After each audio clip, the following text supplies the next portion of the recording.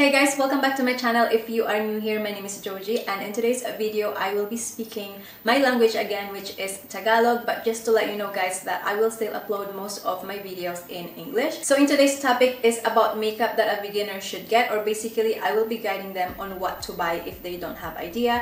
So this is another request from one of my subscriber from the Philippines. So if you like to watch, just keep on watching and let's get started.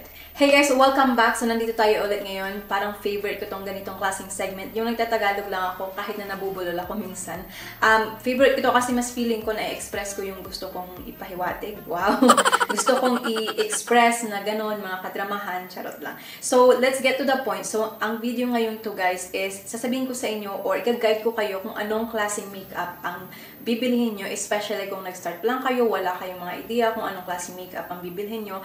I know, medyo confusing siya. Talagang hindi mo alam kung ano yung bibilhin mo kasi sobrang daming choice, sobrang daming nilalagay, at talagang hindi mo alam kung saan ka mag-uumpisa. At ang video ngayon to, itatalakay natin lahat ng pwede mong bilhin, yung mga necessary at hindi necessary, at kung ano yung mga gamit ng makeup na to at bakit kailangan mo siyang bilhin. Bago tumatapos yung video, malalaman nyo kung ano ang mga kailangan yung bilhin para ma-achieve yung isang ganitong makeup, okay? So, let's get to the point. So, yung mga product ko na ipapakita ngayon dito is, huwag kayong mag-alala kung hindi nyo siya kayang bilhin kasi minsan yung mga product na ginagamit ko dito wala din sa Pinas or may kamahalan sa Pinas. Don't worry guys, kayang-kaya nyo bumili ng kahit anong brand, yung makaya nyo lang, yung mura. It's the same use. Mag-uumpisa na tayo, huwag natin patagalin to kasi madami-dami pa tayong tatalakay or marami akong ibibigay na information sa inyo guys. So, unang-unang na kailangan mong bilhin is tools. So, pag sinasabi kong tools is mga brushes, kasi hindi mo ma-apply yung mga makeup mo kung wala kang tools, wala kang brushes, wala kang beauty blender. So, meron po ako dalawang example dito.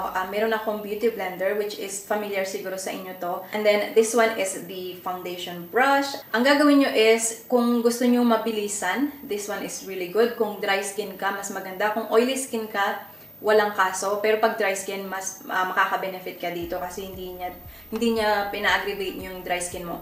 And sa foundation brush, so ganito siya, flat lang siya. So ayan, kita ko sa inyo. So unang-una niyo po yung gagawin. So itong tools na to is yung panggamit mo sa foundation, pang-apply. Like again, I said, kung gusto mong mabilisan, mas maganda to. Pero make sure na i-clean mo yung sponge mo every single time na gagamitin mo siya.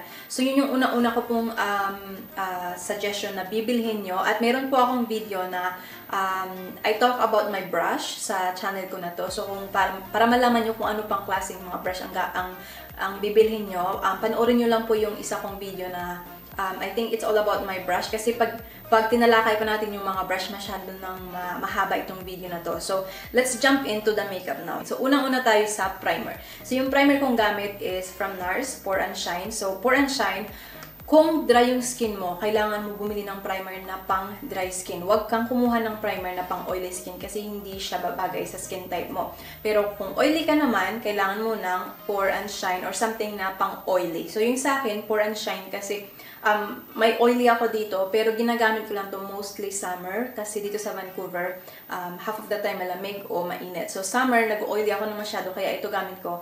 May isang klase ako ng primer na pang dry naman. So, ang primer is nakakatulong siya na magstay yung foundation mo, makontrol niya yung oil mo o yung pawis mo, especially dyan sa Pilipinas kung mainit. Siguraduhin nyo muna bago kayo bumili ng primer, tignan nyo yung mga review, tignan nyo kung anong klaseng skin type siya. Oily, combination, normal, or dry. So, ang primer po is necessary kung masyado ka nagpapawis, masyado ka nag-oily, para lang magstay yung foundation mo. Pero mayroon mga case na katulad ko minsan sa winter, hindi na ako nagpa-primer kasi hindi ko na kailangan, hindi na ako masyadong nag-oily, dry yung skin ko, ayoko masyadong lagyan ng maraming product yung skin ko. So yun po yung purpose ng primer is to make your foundation last at magstay talaga siya all day. Hanapin niyo yung pinakamatindang primer dyan. Okay, so the next thing na gusto mo na bibilhin mo, of course, is foundation. So yung foundation, yun yung gagamitin mo na panglapat sa mukha para mag-even out yung skin tone mo, para magmukha siyang isang buong skin. Na wala siyang maitim dito, maputi dito, diba? Pag nag-a-apply ka ng foundation mo, make sure na lahat na pwede mong cover hanggang dito sa may mga hairline mo, dito sa tenga mo, kailangan na cover up yan. So, next is your foundation. So, yung sa akin is the Estee Lauder double wear. This is one of my favorite. And meron pong dalawang klaseng foundation. So meron po meron tatlong klaseng foundation. So merong liquid, so which is ito yung nasa akin. Meron po tayong powder foundation. Yun yung pinakamabilis kasi ganun ka lang. And then, meron po tayong cream foundation. So, yun yung tatlong klase ng foundation. So, kailangan mo pumili ng color mo. Kung anong gusto mong coverage. So, meron din iba't ibang klaseng coverage ng foundation. Merong full coverage, merong natural coverage, medium, merong buildable. So, ikaw na bahala kung anong gusto mong coverage. Kung gusto mo talagang ma-cover up lahat ng mga, kung may mga peklat ka, may mga scarring ka dyan, piliin mo yung full coverage. Pero kung gusto mo lang everyday use, natural, tapos parang wala lang, so may mga CC, BB cream, merong natural finish. So yun yung mga purpose ng foundation sa pagpili. Okay, so next na tayo. I think after the foundation, itatalakay natin yung concealer. So yung concealer po, ang gamit ko is, actually I have, meron po akong mga options, meron akong mga choice. Pero just example here, this one is from L'Oreal, Infallible Full Wear. This one is in shade, what shade am I? 365 Cashew. So, medyo dark siya sa akin, pero summer perfect to. So, yung purpose po ng concealer is, ang foundation kasi maganda yung pang cover sa mukha, pero hindi siya design na mag-last under the eye or sa gilid ng mga ilong, dito sa chin. Kasi yung foundation, wala siyang grip o wala siyang ganong klaseng long-lasting na pagstay. So, iba yung formula ng foundation sa concealer. So, kaya na-invento yung concealer kasi ang concealer medyo malapot, medyo may staying power talaga siya. So, yung concealer ginagamit po natin dito sa under eye kung gusto natin na takpan yung mga dark circle natin, yung mga lahat-lahat na yung mga nandyan na sa under the eyes, sa under ng mata ninyo, Diyos ko. So, ang suggest ko lang po is, meron din mga iba't ibang klaseng coverage. Merong natural, merong full, merong buildable, like the same as foundation. So, kung dry ka or oily ka under the eyes, piliin mo yung tamang type para sa skin mo. And make sure, kung wari kabataan ka pa or katulad ko, I don't mind wearing full coverage, medium or natural. Pero pag medyo may edad na po tayo, stay away sa mga full coverage na product kasi mas lalo niyang i-accentuate yung mga tinatago nating mga hindi dapat pwedeng ma-accentuate, as an example, yung mga lines natin. Ang next one ko is powder. So, yung powder po is something na isi-set nyo yung foundation nyo ngayon. Kung wari, like sinabi ko kanina, in the summer, I tend to get more oily. Mas kailangan ko ng powder. Pero sa winter, madalang ako mag-powder. Maybe siguro sa mata lang. Para pang set lang ng concealer ko. So, yung powder na piliin mo is, meron din namang iba't ibang klaseng formula yung powder. Meron pang oily, meron pang natural. But, I think, hindi mo siya masyadong kailangang piliin. Kasi yung powder parang the same lang siya eh. Yung parang, or pwede kang kumuha ng all skin type. Hindi siya masyadong crucial pagdating sa makeup. Yung mga talagang importanteng kailangan mong maitama na bilhin, yung foundation, concealer, primer, gano'n. So, yung powder kong ginagamit is from Clinique. But again, kung ikaw ay talagang pawisin, oily, lalo na sa Pinas na mainit, well, kailangan mo siya ng powder pang touch up. Of course, yung sunod mong kukunin is yung blush. So, yung blush ko is from Maka. So, yung gamit ko ng blush is ilalagay natin siya sa cheek. Para lang, kasi pag naglagay ka kasi ng foundation, natatakpan yung natural mo na skin, yung shadow. So, kailangan mong ibalik yung kulay, lalo na pag may eyeshadow ka. Pag wala kang blush, medyo weird. So, yung blush po, yung gamit mo dyan is konting kulay lang sa mukha para hindi ka magmukhang zombie. So, yun po yung mga purpose ng blush. And then, this one is, hindi po siya necessary, pero sikat na sikat siya para dun sa mga kasal kahit saan, kahit sa mga bata, matanda, gumagamit nito. And this one is highlighter. Mine is from MAC. This is the Soft and Gentle. So, yung gamit po ng highlighter is mostly doon po sa mga higher part of your face. So, ituturo ko na po dito sa my cheekbone. As you can see, meron po akong konting highlight dyan. Pwede nyo pong ilagay dito sa ilong. So, pag naglagay kayo, gaganon nyo lang. You can use your finger. Pwede nyo ilagay sa cupid bone ng inyong lips. Pwede nyo ilagay under your brow bone para ma-highlight masyado. Para lang ma-highlight yung kilay nyo para mag-lift talaga siya. Pwede nyo ilagay sa corner ng inyong mata. So, yun po yung purpose ng highlighter. So, yung sunod na i-discuss ko is yung contouring bago pa natin makalimutan. So, yung contouring po, ang purpose po ng contouring. Meron din po akong full video na diniscuss ko po kung paano mag-contour and mag-highlighting. In Tagalog din po yun. So, nandyan lang po siya sa mga video list ko. So, kung gusto nyo yung malaman or matuto kayo kung paano mag-contour and highlighting, panoorin nyo lang po yun. Mabilis lang kayo matuto. So, yung pang-contour ko is from MAC. This one is the Deep Dark Blood Powder. So, doon po sa sinabi kong video, diniscuss ko lahat kung bakit yung kulay, bakit ganito ka gumawa. So, matutunan nyo po kung mapapanood nyo yung isa ko pang video. So, yung purpose po ng contouring is para mapaliit yung mukha mo or it will give you more shadow.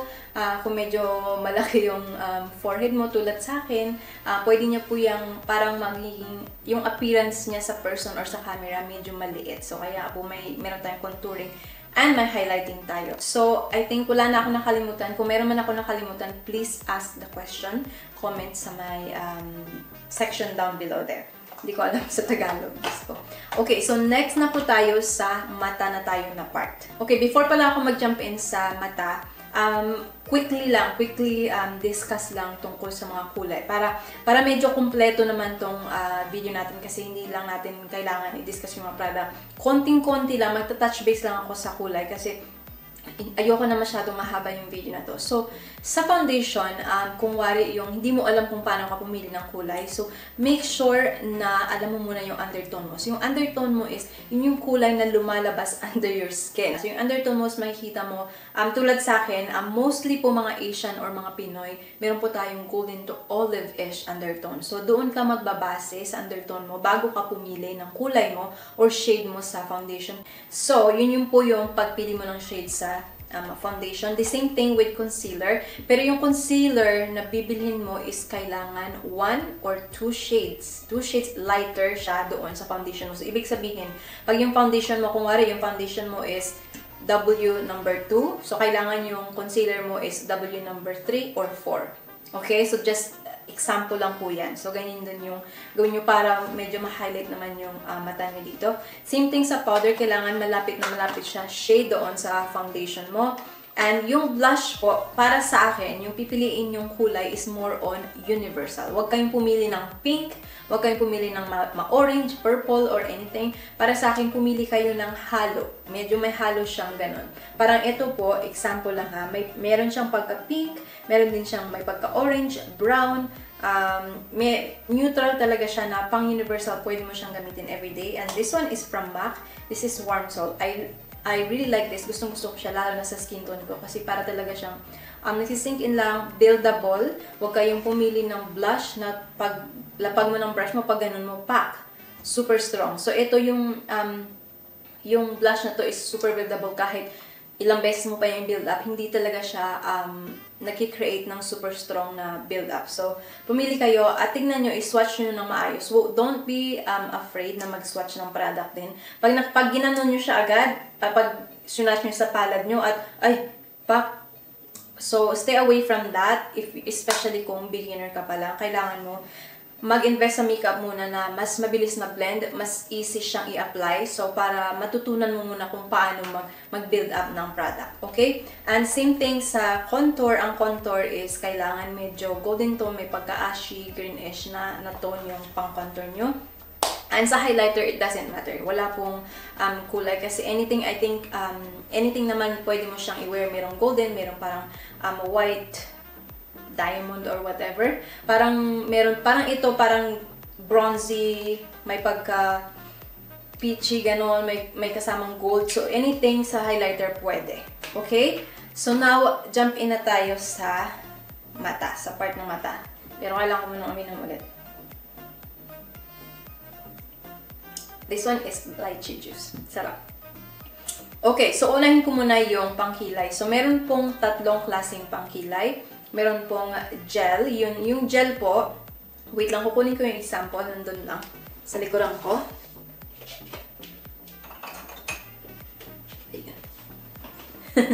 So, nasa likod ko lang yung mga makeup ko, guys, din. Nilagay ko dyan. So, yung gel po, so, ito po yung example ng gel. So, kukunin mo siya.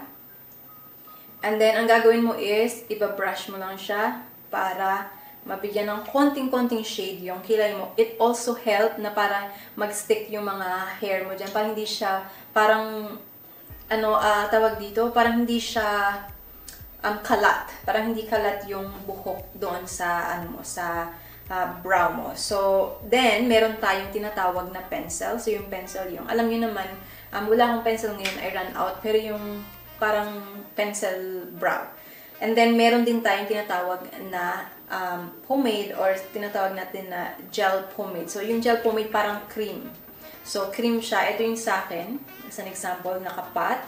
And then, ito yung mga, kung sa lapis ka, kung beginner ka pa lang, i-recommend ko sa'yo yung sa lapis. Kasi mas mabilis, hindi siya masyadong strong, hindi ka ma-overwhelm sa paglagay mo. Kasi pag ganitong ginamit mo, kailangan mo talaga ng technique kung gaano kadami yung ilalagay mo sa brow mo. Pag hindi ka pa masyadong sanay, baka masyadong maging dark o masyadong kang marami maglagay. It's really up to you, pero ang ma-recommend ko muna sa'yo as a beginner, lapis. So, ang sa brows, paano pumili ng kulay ng brow? Okay, so sa brow, binabasehan po natin yung kulay ng buhok natin. Kung blonde ka, doon ka mismo sa may blondie, medyo brown, may pagka-yellowish, ganon. Pero kung black yung buhok mo, pumili ka ng medium brown to dark brown. Depende. Yung sa akin is dark brown na siya kasi gusto ko medyo dark na siya, pero pag nilalagay ko to, konting-konti lang. Yung brush na gagamitin mo, always pa nag-apply ka ng eyebrow, ng kilay, is slanted, manipis. Tingnan nyo guys. Ayan. So, nipis-nipis talaga siya. And meron ako ditong spoolie sa dulo kung gusto kong i-stroke or i-brush na maayos yung brow ko. Meron din po akong brow tutorial. Lahat-lahat ng po ito. Meron akong brow tutorial. Yan, hanapin nyo lang kung first time pa kayo sa channel ko. Just dig into my channel. Meron na po akong quite a few tutorial na useful po. So, okay, next up na tayo is yung una-una natin ilalagay pag nag-eyeshadow. So, pag nag-eyeshadow po tayo, meron tayong tinatawag na eye primer. So, kung meron yung face primer para sa foundation, meron din yung eye primer para sa eyeshadow. So, the same, parehas lang po yung purpose niya para magtagal, mag-stick yung eyeshadow mo. So, yung gamit ko po is from MAC, Painterly Paint Pot. So, cream base din po siya.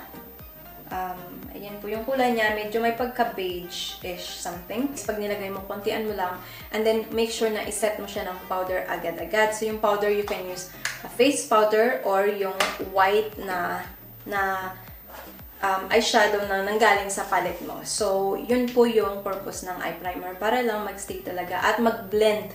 Importante yun kasi magbe-blend talaga ng soft, ng maayos yung eyeshadow mo. So, the next thing na i-discuss ko, of course, is eyeshadow. Okay, so kung first time nyo, di ba, wala kayong eyeshadow. Kung bibili lang naman kayo ng eyeshadow, pwede kayong bumili ng dalawahan, isahan, or mas maigi kung bibili kayo ng palette. Kasi yung palette, it will give you so much range, it will give you so much chance or opportunity na makapag-play sa eyes nyo, na makapag-create ng something na talagang makaka-learn kayo. Kasi pag wala kayong option, parang limited yung creativity nyo. Parang gusto mong gumawa, pag nakita mo, kung isa sa mga video ko, may nakita kang gusto mong gayahin, pero wala kang ganong klaseng kulay kasi dalawahan yung eyeshadow mo or apat. Mas masasuggest ko na kung gusto mong bumili ng eyeshadow, mag-invest ka sa palette. Kasi yung palette, talagang marami kang magawa, maraming kulay, maraming texture. So, piliin mo yung mix. So, sa eyeshadow po, merong hindi ko mabilang sa ngayon. I will give you example.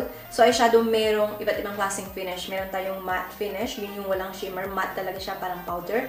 Meron tayong soft shimmer. So, yung soft shimmer, pag siniswatch mo siya, meron siyang mapinong shimmer or silver dust. Meron din tayong silver dust. Yung talagang sparse, malalaki yung pagka-shimmer niya. Meron tayong metal. Yung metallic po, medyo in between siya ng silver at soft shimmer. So, yun yung po, I'm aware of that. And ipapakita ko po yung example sa inyo ng klase ng eyeshadow na palette na pwede nyong bilhin. Ito po yung kulay ng nasa akin. Okay? So, this one is really good, but definitely warm tone po ito. So, kung ikaw mahilig sa warm tone, this is for you, which is, most of the time, yung mga ganitong klaseng skin tulad ng mga Pinoy, mas bagay tayo sa warm tone. Meron po akong iba't ibang kulay, pero specifically gusto ko pa ipakita sa inyo just the idea kung ano yung palette. Okay, so yun guys, yung sa eyeshadow. And yeah, pwede rin kayong pumili. Depende sa inyo kung anong gusto nyo. Kung gusto nyo ng warm tone, kung gusto nyo ng cooler tone. Okay, so the next product na ipapakita ko sa inyo is yung eyeliner. Okay guys, for the eyeliner, meron akong dalawang klaseng eyeliner dito. But siguro merong tatlong klaseng eyeliner, pero wala ako ng isa. So, sa eyeliner, meron akong gamit yung Kat Von D. This is the liquid one. So, yung gamit ko, almost everyday, liquid lang po ako. Kasi mas mabilis sa akin, mas madali siyang iguhit. At it comes with this brush. So, nakikita nyo. So, ito po ay liquid eyeliner. And then, meron din ako ditong pencil eyeliner. Yung purpose po ng eyeliner, kung gusto mo mag-wing out, kung gusto mo medyo stand out pa or mag-pop out pa yung makeup eyeshadow mo. So, yun yung nilalagay yung primer. And then, next natin is mascara. So, yung mascara po, kung hindi kayo, kung gusto nyo lang na natural at ayaw nyo mag-wear ng false lashes, yung mascara po, it adds more definition on your eyes, more depth. Pumili kayo ng maganda kung gusto mo yung volumizing, lengthening, meron namang ganong klaseng mascara. Pero kung gusto mo yung natural lang, medyo may coat lang ng konti yung lashes mo, meron din klaseng ganong mascara. Depende sa'yo kung ano yung gusto mo. So next up na tayo is, mata.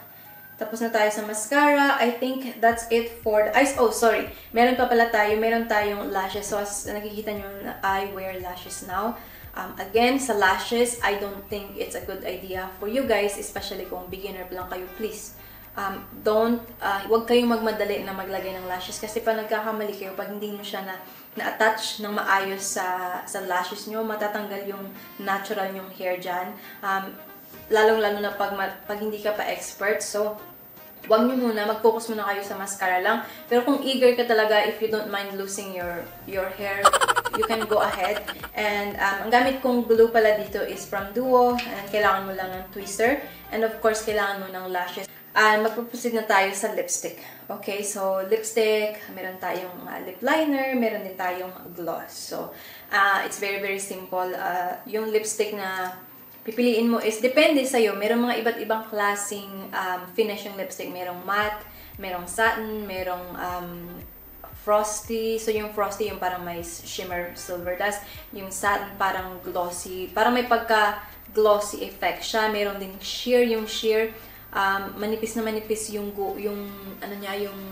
pagguhit niya sa lips mo, pero may konting kulay at medyo glossy din. So, yung matte naman is, pag nilagay yung matte, talagang super, super opaque. So, parang makapal yung lapag sa lips mo at walang shine. So, yun yung matte. Meron tayong guide or parang pinaniniwalaan na kung ano yung mga kulay na masyado kang na-attract. Kung kahit sa mga damit, i-ano mo lang siya, ihalimbawa mo siya sa mga damit mo or sa mga sapatos mo or anything personal to you, okay?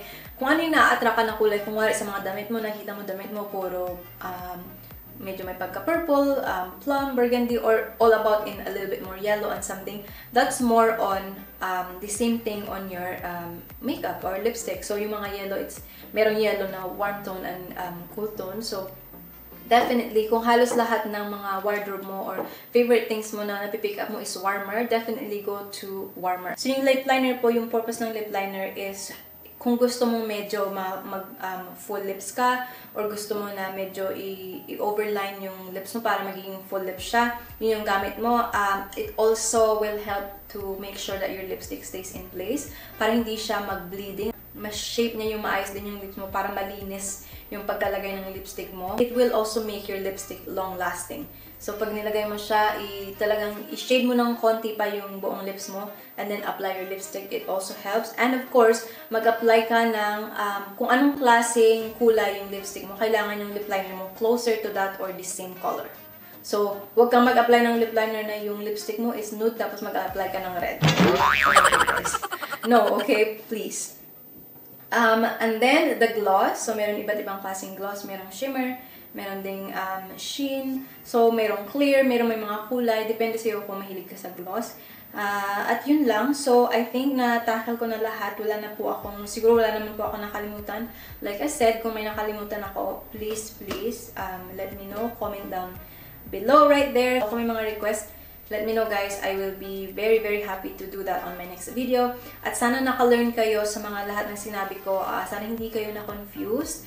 Pero kung na-confuse kayo, again, message me, okay? Thank you so much sa panonood at sana po supportahan niyo po ako, mag-subscribe sa channel ko. Kung may mga friends kayo dyan na hindi pa nakasubscribe at mahilig din sa makeup, please let them know. Makakatulong po yun sa akin na para makakreate pa ako ng mas maraming video at mas happy tayo dito sa channel ko. Okay guys, thank you so much. And sa nag-request, I think her name, Facebook, is Alexa sa Facebook po. Thank you so much sa pag-request ng video na to. At sana maka-learn ka sa lahat-lahat ng sinabi ko dito. Okay guys, thank you so much. I will see you again on my next video. Bye!